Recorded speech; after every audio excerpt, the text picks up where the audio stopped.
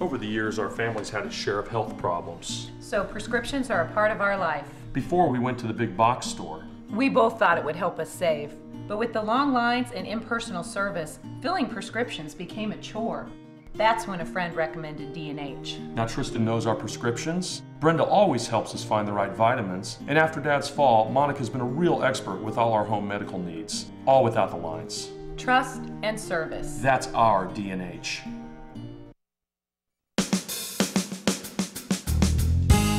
Good morning and welcome to Radio Friends on Thursday, October the 29th. Good to have you with us. I've got JOAN STACK with us from the Historical Society. Welcome, Hello. Joan. Yeah, here's one lady that I love having on because you are so knowledgeable with whatever subject you come out with. I mean, you know what you're talking about. Well, basically what we try to do at the Historical Society, or at least what I try to do with the art collection, is try to understand how art helps us understand history. Yeah. And in lots of different ways. So I have to study up on a lot of different things. Yeah. When we... So today we're talking about... We are talking about a lithograph that was recently acquired by the State Historical Society of Missouri. It's a lithograph after George Caleb Bingham that was produced during his lifetime in 1852, and it's of a very iconic and famous painting by George Caleb Bingham, Daniel Boone immigrating into the West. Now you have reproductions of every one of his painting? Of his life, well, during Bingham's lifetime, the way he made himself famous was to create prints after his work. He, of course, wouldn't actually make the prints. He would have other artists do that. But he supervised and chose the images. And there are only 8 of these, and we have an impression of all 8. This was the last one we didn't have. And now you have it. Now, if you would like to see what we're talking about, and Joan will paint a picture with words, you're listening on the radio, but we got a picture of it, and if you'd like to see it, simply go to kbia.org and watch this vodcast. Go ahead, Joan. Now Well, first of all, I want to encourage you to come to the State Historical Society, and we are located on the ground floor of Ellis Library with entrances on Hitt Street and Lowry Mall. So you'll see the real thing there.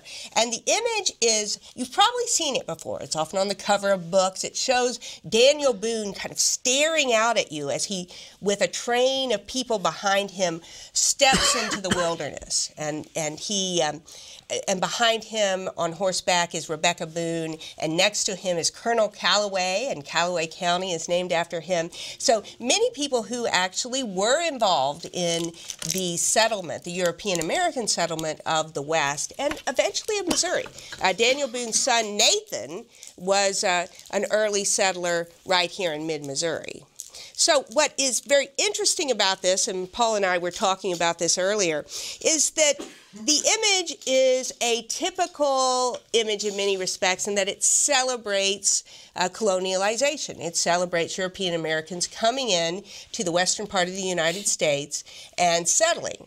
And in fact, it celebrates the idea that women had to be involved in there. So Rebecca Boone is there on horseback. But she looks so solemn. I know. She's got this She kind looks of... very solemn. In fact, everybody in this picture doesn't look too happy. No, it is a very strange picture, and what I think is intriguing about it, anytime a figure in a picture looks out at you, they make a psychological contact with you, and Rebecca Boone and Daniel Boone and Colonel Calloway are all looking at us, and so they are showing us a kind of this solemn, intrepid, determined stare, but they're not terribly happy. It does look like a perhaps somewhat dangerous landscape that they're going into, which may explain their stare.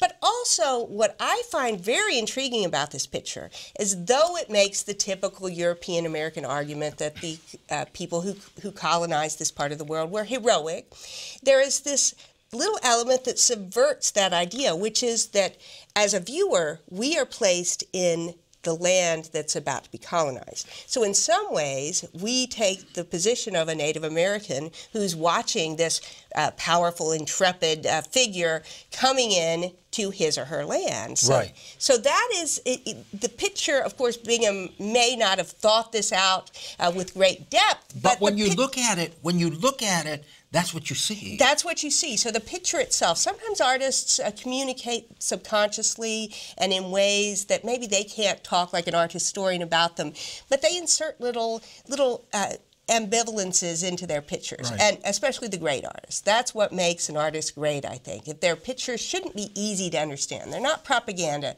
They have multiple levels, and that's what I think we're seeing here. Now, when we look at this picture, these are really not the likenesses of these people. No, because these people lived, probably about 75 years before Bingham is painting this picture.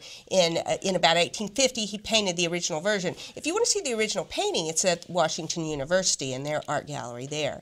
So, yes, he's imagining their what faces. they look like, yes. And so, perhaps in some ways, he's giving them this intensity to make them characters that you really engage with. Mm-hmm. And I think it is very powerful. And, you know, when you look at a picture like this, a painting like this, it's almost as if you are transported back in time. That's right. And you can let yourself go. You can put yourself in that time frame and imagine what it was really like. We tend to romanticize that era. Yeah. But when you think about it, that's a hard life. Yeah. That was a really hard life.